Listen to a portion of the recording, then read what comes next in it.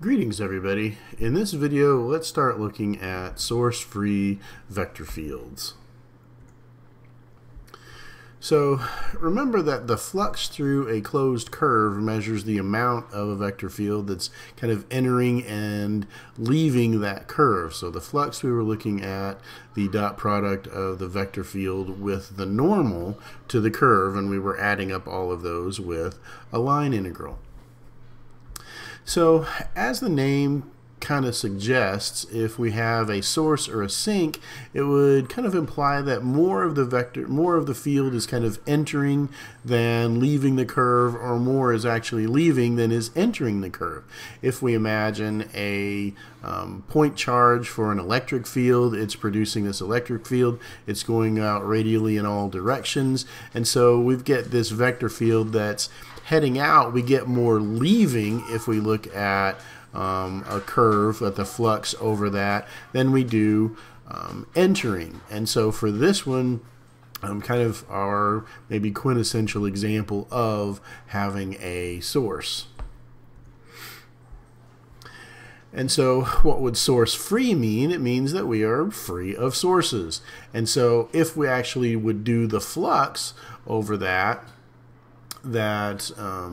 if we are free of sources, then the amount entering the curve is the same as the amount leaving the curve. And so if we do a line integral, a flux integral over a simple closed curve of f dot n ds, that should give us 0. So our flux should be 0 in that case for any simple closed curve.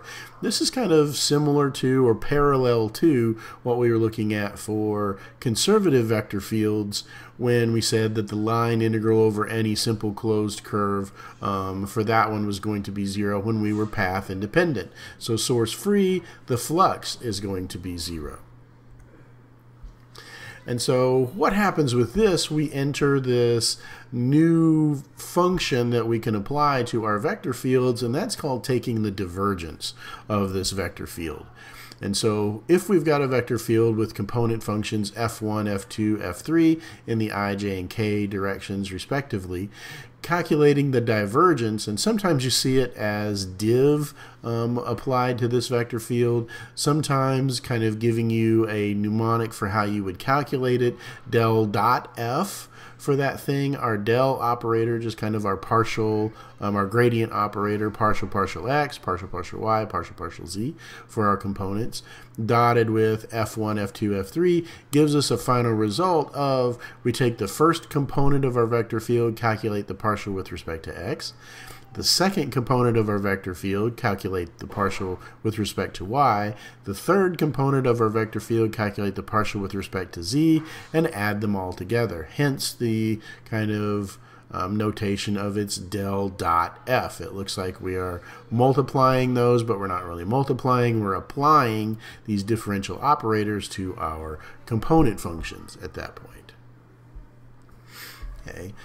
But we have the divergence theorem, and what the divergence theorem is really telling us is that similar to Green's theorem that we had previously seen, that if we do the double integral over a region of the divergence of a vector field, if we do the area integral over that, then that's the same thing as if we calculated the circulation of f dot n ds, where d is just going to be some region in the plane, and the partial of this partial d is again kind of reviewing that notation. This is really just the boundary of d that we were talking about, similar to what we did with Green's theorem. And so just is in that case, if we have a simply connected region, and remember what the simply connected region gave us, it gave us no holes. And so the only boundary that we actually had was the outside boundary. We didn't have kind of this hidden boundary of going around the holes that were also in there. And so simply connected region, no holes. If the divergence was going to be 0, then that actually gave us that our flux integral was going to be 0. And so that's going to tell us that our field is going to be source free. So kind of as an analog to the conservative vector fields, for conservative vector fields, we wanted to, if it was conservative, find a potential function f. So we're finding a scalar function so that our vector field was going to be the gradient of that scalar field. So Clairaut's theorem then said that if we took the curl of that thing, calculating the curl in this way. So here's a little bit of a new notation with the operators that we'll see. Instead of writing that as a fraction, we'll just do a partial derivative operator with a subscript x. So this standing for partial x, partial y, partial z. For something that's already partial derivatives, then what happened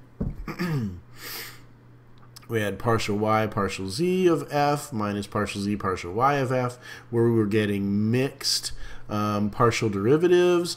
And for the mixed partial derivatives, Clairaut's theorem said that those were going to be equal, so our curl was going to be 0. Well, if we do something similar now for our source-free vector fields, if we look at the divergence, so del dot, something that is a cross product, what happens? So we compute our cross product for this arbitrary vector field, so we get this expression. Now if we dot it with our gradient operator, what happens is that we get the partial of x with respect to our first component, partial of y with respect to our second component, partial of z with respect to our third component.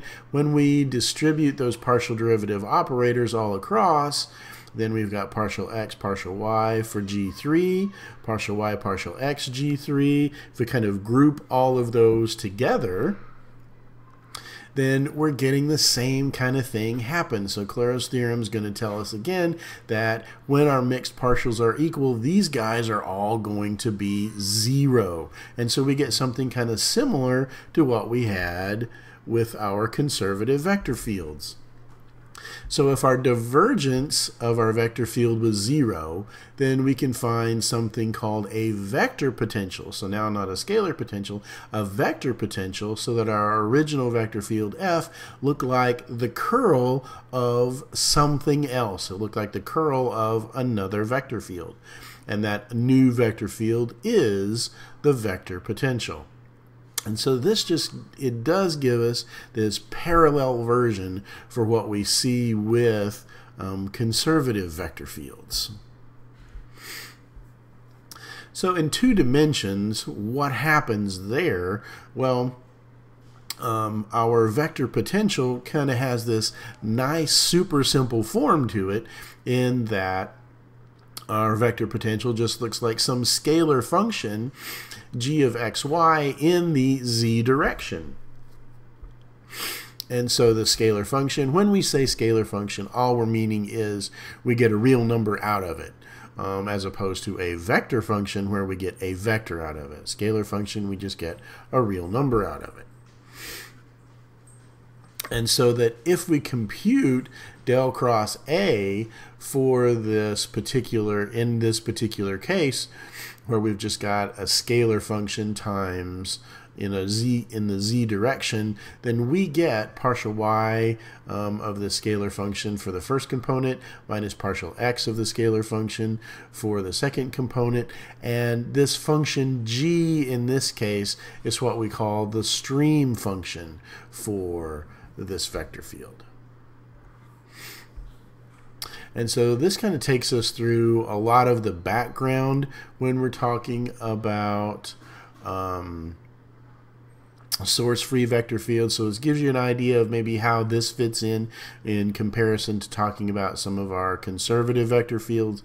We get a very parallelized notions with this, and so in the next video we'll come back and do some calculations, and I will see you guys for that one.